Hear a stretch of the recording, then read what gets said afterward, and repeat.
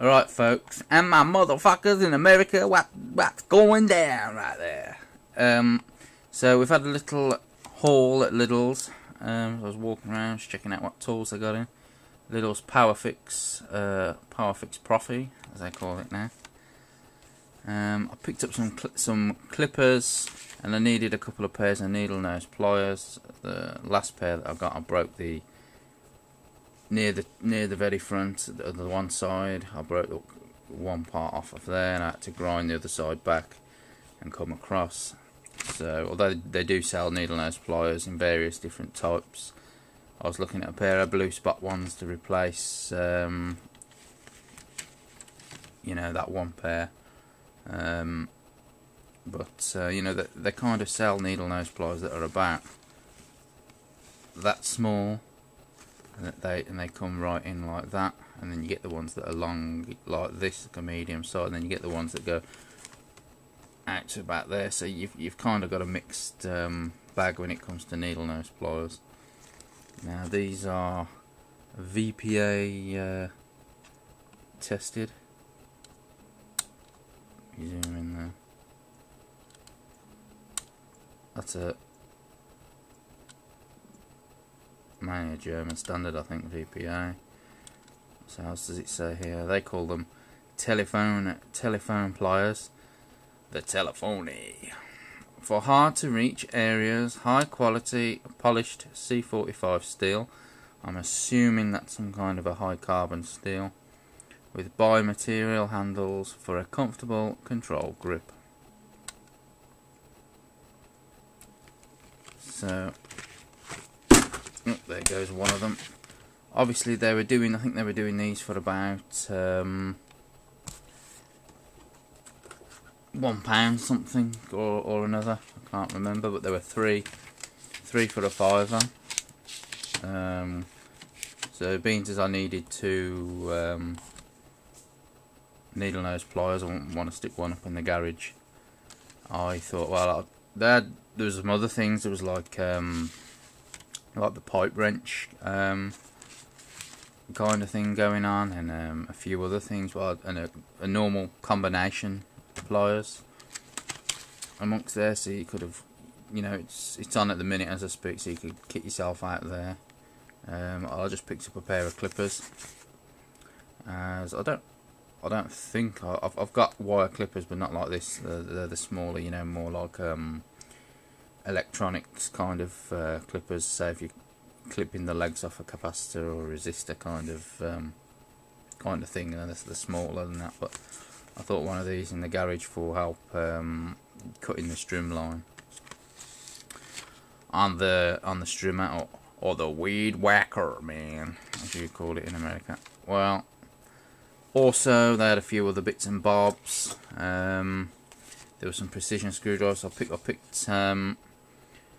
this little precision screwdriver set up for my computer or IT maintenance toolkit to add in there. There's some various different bits in there. I've got another one of them ones with like the pencil clip or clip in your lapel as well in there, which is similar, which takes the same size bits. However, it'll have all these standard ones already, but it doesn't have the triangle. Don't know if we can zoom in, but I don't know. There's a triangle tip bit, and there's one of those little bits there. If you're doing things like work on various laptops and tablets and things like that, you can have them manufacturers that use the funny screws to try and stop you from getting in there. Well, anybody but them, if you know what I mean, with tools. So, and these are the specialist kind of bits on this side, and they're all there. So it was worth it. I think this was about £2.50, so it was worth it. And the grip, the handle itself is a lot better than the other little precision bit screwdriver that I have got. For that price, you can't help it. You know, it's worth adding to your little toolkit, your IT toolkit, even though you mainly use one normal Phillips screwdriver for everything, mainly IT there related. So we'll get these open, we'll take a look. when we come back. Alright folks, welcome back to the next part. We've got it at the package, and y'all Americans can come away from that rodeo because we got the next part of the video for y'all. Right, now we zoom in on this here with the macro. I'm not, because I'm not sure if we just turn that light. Can we get a? No, we can't really see. It's hard to see you directly. Does it say GWIM something or other? So we can't really make that out, but because we noticed earlier on the pliers, which we'll get to, obviously the Powerfix logo on there. So we're just trying to see. It's the bit. Basically, it's just a smaller version of those bit screwdrivers that are everywhere nowadays. But this is it's a nice. It's got a nice grip. It's better than. It's virtually the same kind of thing that I picked up before for my IT maintenance kit, but it's a lot nicer of a grip. The bits, obviously, like I said before, are basically the same thing again, but they're a lot smaller for the precision screwdrivers. However, I've noticed that they always seem to do these in like a polished, plated look, as opposed to where the usual size bits that you can get are like that dull gunmetal grey. There you can see the more specialised ones like the triangle tip bit, and the one like that, which was, I thought it was Nintendo consoles and things like that. It used to use like a screw like that with the two bits either side and all that, and you've got all the special ones. You've got another kind of triangle one there as well. I don't know what it's TW3, so they got the and the TA27, and you've also got your smaller Torx type ones as well. So that's good. A lot of them wasn't in the other one that I picked up. That's not to say that the other one wasn't a good pickup. It was. It's ideal for for things when it comes to like I say, laptops and things like that. You need some companies. You'll need real small precision Phillips screwdrivers and things to get things off. So it's always worth chucking them in, even if you only use them on the once in a blue moon. And for that, for £2.50, that for that once in a blue moon, then that's worth. It's worth paying £2.50 to use it once in a blue moon. So ergonomic non-slip drip, precision screwdriver. So that's basically it really. Yeah, it just says it was, what it said on there was OWIM GmbH. So, and it just describes in the various different languages what bits and everything we got there. So that's I'm pretty pleased with that to add to the IT toolbox collection. Obviously I didn't need to open both of these because they're exactly the same, just with one for the workshop and one for the garage. I thought, £1 I'll give them a go and have a look in the inside the jaws and the cutters there. So I'm assuming this C45 steel is a high carbon steel, which is a comparative tall steel to like chrome vanadium and things like that, or an alternative. Now, one thing I did notice which was interesting, I don't know if I can gonna get in any more macro in on that. See, it says Meister or Meister. If you talk Achtung language, you'll know that more. How it's supposed to be pronounced. So that's Meister Work Zuge. So they I've noticed made the, which I haven't got around to doing a review of yet, the Aldi spanner combination spanners, which actually meet the all the specifications, the British standards and all that, the DIN specifications. They were pretty good for the price, but I haven't got around to reviewing those yet. They'll probably pop up over the next few days or weeks. So that's a Meister on there. Now obviously I suspect the range of the plier tools that they were selling in that same bundle deal, if you wanted to buy a bundle, were all made by Meister. We just had the Powerfix name on there, so I'm expecting this to be exactly the same. Yep, Meister Work Azouge. So again, that's made by Meister. I'll notice there's an M on there, which probably does stand for Meister. You can see that there, the M on there. I'm assuming that stands for Meister, whatever. You know, I can't really imagine it standing for anything else. There we go. So you see, I do like this camera because it does have a nice macro zoom, and you can, it does, well, the focus is macro in it. When you zoom in, it really does give a good clear indication of little things like you know, the detail and things like that, on things such as tools and circuit boards and things like that.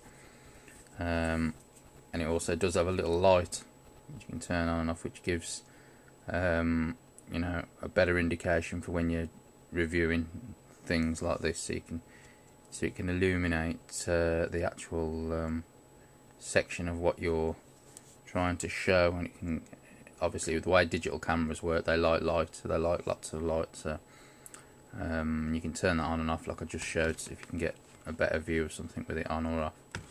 So it's still a nice camera to use for this kind of thing. It actually only uses 5 megapixels, but the quality of the actual image is good, and it's in HD, so you know, I think the image quality might be better than my 4K action camera, you know, but then again, you don't know how many pixels that's actually using, so I'd assume it's better than 5 by now, but this is still actually a really good camera for this kind of work. To say it, there's no need to open, it's exactly the same as that one. So that's a good little cheap little Lidl's Powerfix tool haul just to have a look at. These are in now, obviously beginning of November. They have got the Parkside Li-ion drill, and I was thinking about picking that up and having a look at that, because I do have a few drills, and a couple of the drills what I had, the cordless drills, were the old NIMH, you know, the big packs. I don't think they were still using nickel cadmium.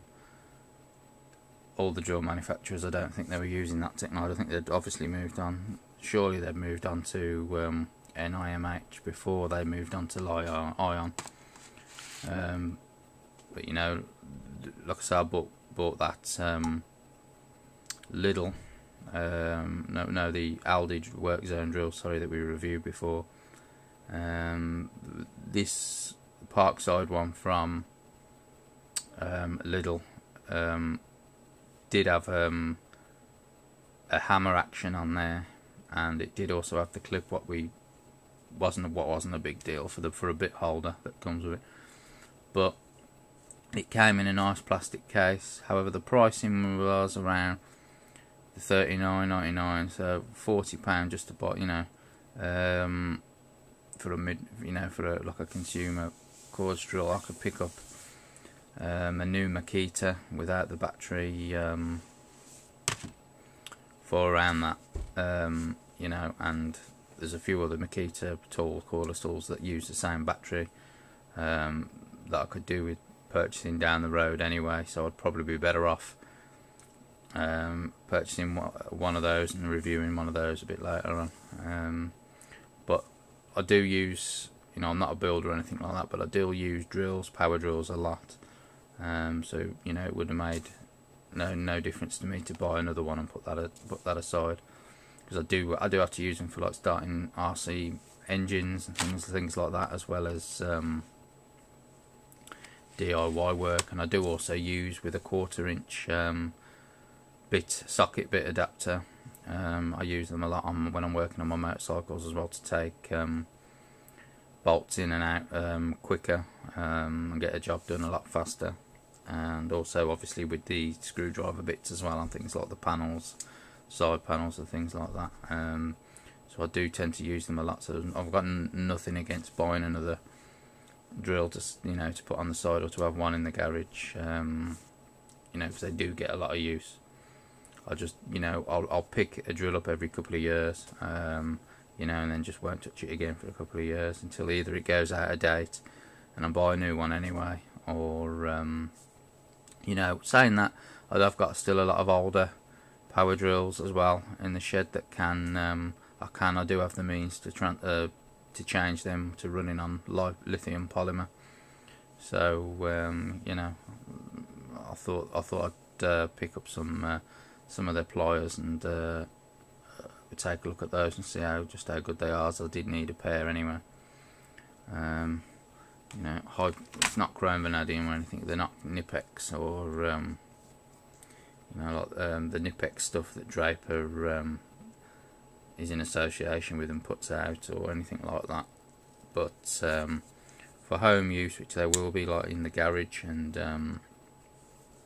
in the workshop as pair of quick grab sets, I'm sure they'll be fine for a good few years. I mean, I've had a pair of Taiwan combination spanners in my good toolbox that I worked in engineering, and they're still alright up to this day. There's absolutely nothing wrong with them. So I think with things like pliers, you can actually get away with a lot of it now. I wouldn't slam these shut, because obviously you'll blunt the blades, but the action seems okay.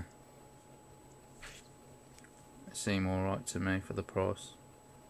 Get some use out of them. Cutting mainly with these, probably mainly be cutting strimmer weed whacker line when you get it in, and you need that trim that bit off the end.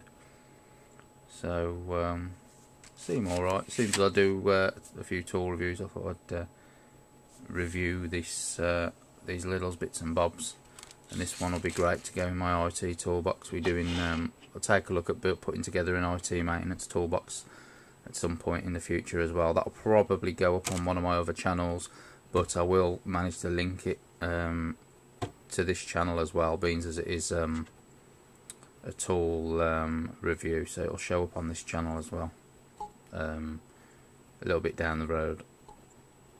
Okay.